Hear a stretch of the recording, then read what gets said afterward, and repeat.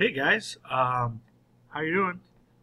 Just waving at you here. We're gonna try something a little different. We're gonna do a video recording of some of the stuff we're gonna talk about today, just so you can pause and stop when you feel like it, when you need to, and we'll just continue on from there. So I really wanted to get this seed lab done today. A lot of you were supposed to share this with me. I have not received many of them. I only have like 2 or 3, so I was hoping that you'd have that for me today. So. Anyway, I want to walk you through the last couple of things I'm looking for from you to get this lab report all squared away and done. So let's look at that now. So if you remember that I wanted you to make a data table in a Google Sheets. So if you did that, this is kind of the one I showed you that you would make, and that is incorrect. There's a reason why we weren't getting great data. I would like you to make one that looks like this. Now, you needed to have it kind of set up in day 1, 2, and 3 with your data going across here, whatever you chose. You had water for sure. You might have had coffee and Windex or whatever other ones you used. So when you have it squared away like this, all you're going to do is highlight that, and you can go right-click.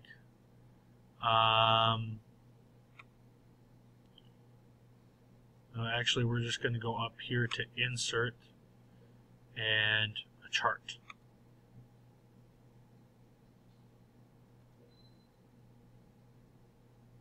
Thinking, I hope, anyway.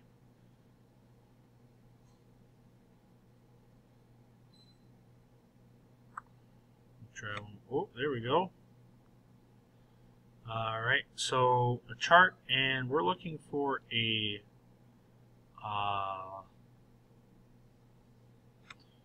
probably a 3-line graph of some kind.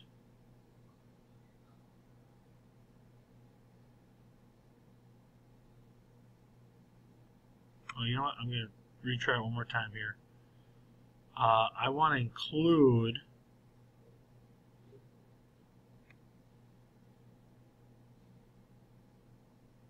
I'm going to pause it for a second since it's taking so long. Oh, yep, here we go. So I want to include the titles as well. And you'll see why in a second. So if I go Insert, Chart,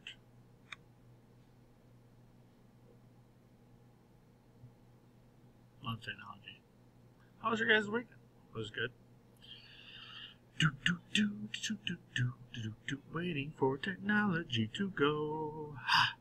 Alright, so we're going to do the line chart over here because it was a progression of time every time we collected the data.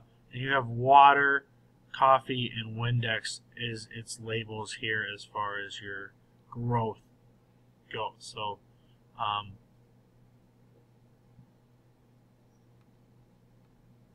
so you're going to insert that chart.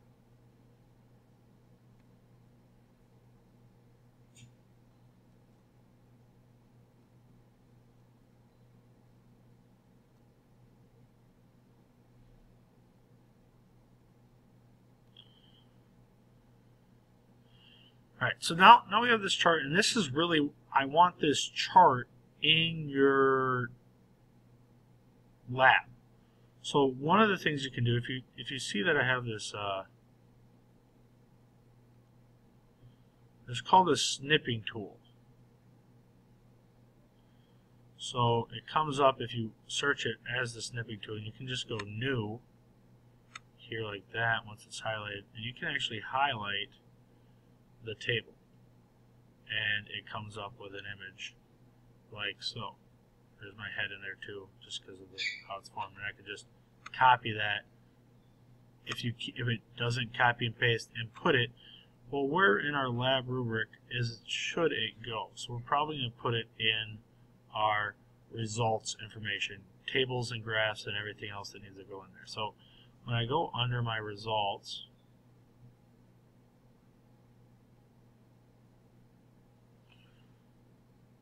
you can put it right below your table, right into here.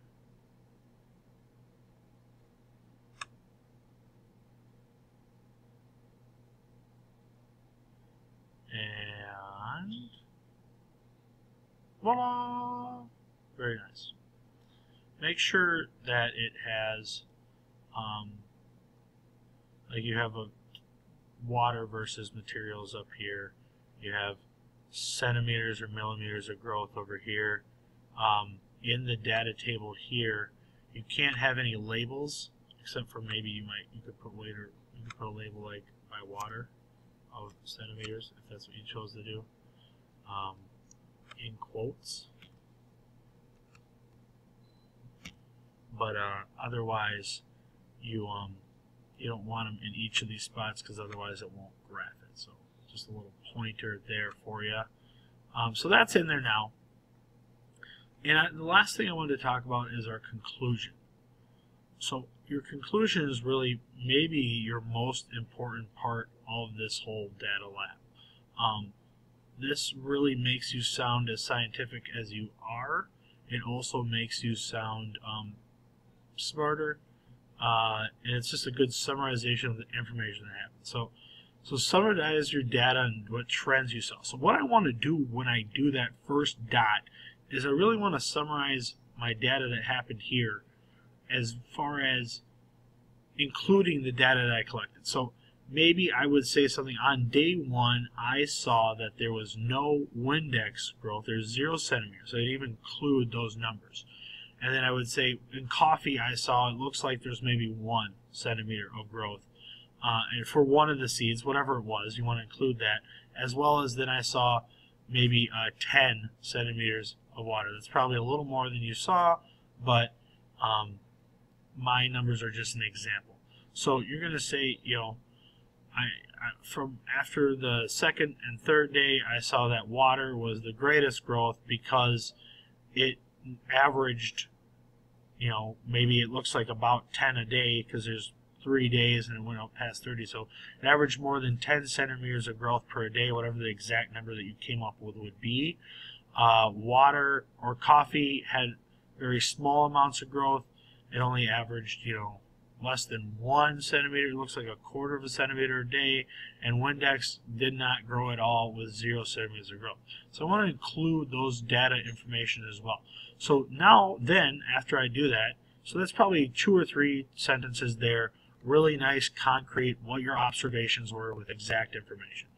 Then I'm going to restate my hypothesis. So my hypothesis was that if, and you stated exactly, if we use water, then, or coffee, or whatever one you thought would work best, and really shouldn't have been water, it should have been one of the other 2s that we were testing, then I think it would grow better because it adds more nutrients for the seed to grow with, it has more nutrients than others, something along the lines of that. So I would say at this point, for me, I would reject it because I probably would have thought coffee would have helped it more, and from my data, the water helped it grow more than the coffee did. So I'd be like, well, I reject this. Some of the reasons that I think that this did not work is because coffee, you know, must take away some of the nutrients from water. You'd have to come up with some reasons why it either worked or did not work. It supported your reasoning or it didn't support your reasoning.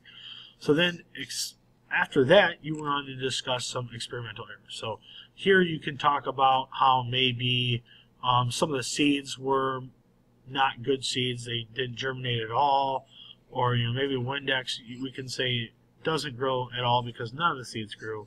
Or that's why we had 5 seeds. Maybe some seeds didn't grow at all. Well, maybe those seeds are bad. Or maybe there were some, you know, they weren't on the water, or they weren't on the water of the towel well enough, or some other things that you think could have happened in this experiment. And how would you fix these things in the further? How might they change results? So that's a couple sentences right there.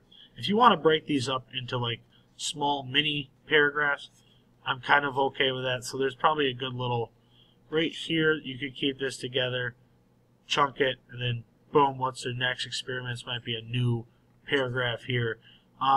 Now you might want to talk about like what other types of liquids would you like to choose, or maybe you want to talk about different types of seeds you want to use, or types of fertilizer, or something else different within the experiment. That's really what you should talk about here, as well as what we learned in class. So how this helped you learn about setting up an experiment, or experiments or controls and variables and independent and dependent variables, some stuff like that. So this is a nice little good chunk of the conclusion as well. Be careful, don't use a lot of I's in your conclusion. That makes you sound like you're more invested in your lab, opposed to being like a scientist who is just looking for information, so make sure you do that as well. Other than that, that's pretty much what I'm looking for from the Seed Lab right now, and I really appreciate it if you could either share me with those at the end of the hour, or before you walk in the door tomorrow. Please, please, please, please, please. We gotta get this done and over with. So that is basically what I have for that. Don't forget to sign up for your test retake as well. Alright, so that's all for this video. Thanks. We'll talk to you in the room together. So.